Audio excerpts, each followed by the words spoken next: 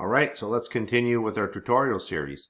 In this series, we're going to go to the 3D Warehouse website and we're going to search for a house, which I've already done.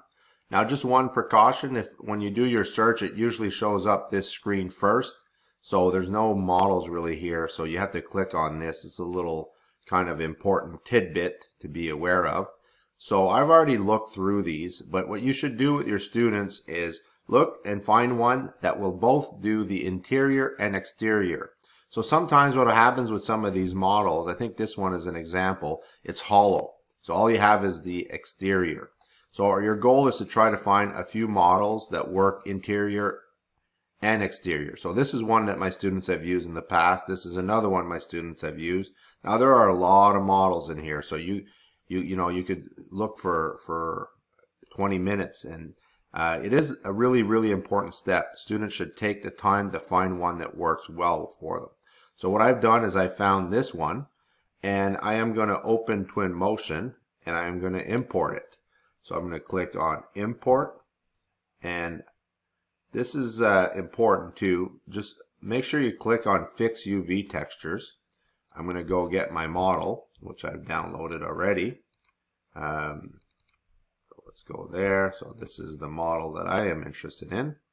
So I'm going to click OK. And sometimes it opens, you just have to turn around. So we talked about learning to navigate 3D space for students.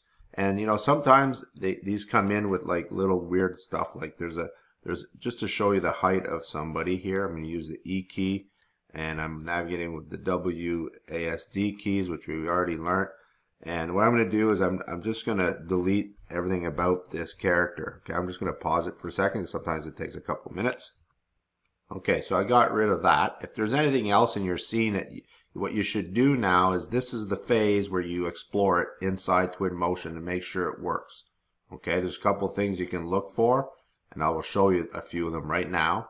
So the outside of this one is great. There was a model that I didn't need. I'm going to put in a much nicer one. Now let's go and look on the inside. Okay, it's a little bit bare, but we also got to be realistic. You could just say it's an open concept, okay? Students could build a wall. There's primitive tools if they really want to, because this is a pretty nice model. I'm going to keep it for sure. And the other piece is there's often several rooms in a house, and this is a discussion we often have with students. Well, I don't always make them decorate every single room. They can if they want, but the goal is just to learn to use this tool, learn to design, learn to iterate, and think like a designer. So they don't have to do 20 rooms to do that. They could do that in 2 or 3 rooms, okay? So that's a discussion you can have as a teacher. Now the other big thing is, let's have a look at the materials. Sometimes the way these models are designed is that there's just like one big chunk, and so you can't change much. So here's an example. I'm going to just go and get, doesn't really matter because I can change this later. So what I want to do is drag it on. So you see, it changes just that part, and that changes most of the house, but that's fine, and that changes that part. So what's happening here, and I don't like this material, I'm going to use something else like stones or something, is you can get a sense of, okay, it doesn't change too much. It changes a few parts. So I like this model. It passes the test for sure. Okay? So I would definitely, this is my model and I am going to use it. Okay? So that is our first important step. Take time to find the model that's both usable on the interior and in the exterior. Sometimes these models come with like a courtyard, which is totally fine. What we're going to do with this model, since it's kind of missing, I'd like to add a pool or something. So what I'm going to do is I'm going to bring it in right now. So you see I have one model, and you could bring in other models from SketchUp. Now I'm just going to bring in one, and I'm going to just bring in a pool, which I've already downloaded and tested. That's always the trick, right? Is go get it, test it. And then if it works, fine. And remember, this is usually by default set up at collapse by material, but tell students not to change that. That's really important. And then to add this fix UV textures and just bring it in. And we'll keep both, sure. So there's my pool.